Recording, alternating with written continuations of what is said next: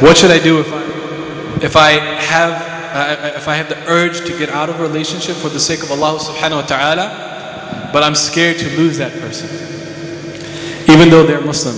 Should I just have a mindset where I believe Allah subhanahu wa ta'ala will grant me what I want if I sacrifice for Him for the sake of Allah? وَمَن يَتَّقِ اللَّهَ يَجْعَلْ لَهُ مَخْرَجًا.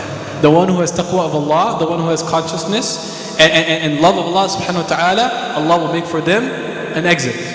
So yes, I will say, if you leave something for the sake of Allah, He will give you something better. There's absolutely no doubt in that. Whether it's this person or not, I can't guarantee that. But I guarantee to you, Allah will give you something better. Inshallah.